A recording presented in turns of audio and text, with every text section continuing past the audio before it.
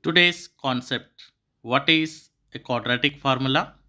The formula which is used to find the roots of a quadratic equation ax square plus bx plus c is equal to 0 is known as a quadratic formula.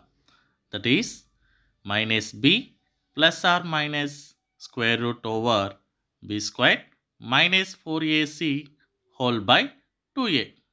Now, let us learn how to memorize the quadratic formula. We can memorize it with the following sentence.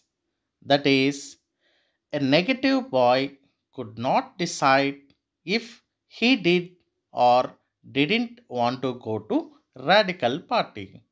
The boy was square, so he missed out on four awesome chicks. This was all over by 2 a.m.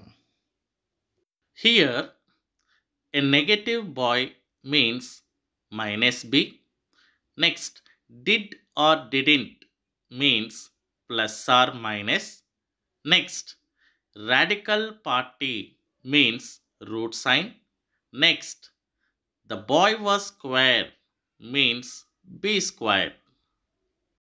Next, missed out means minus.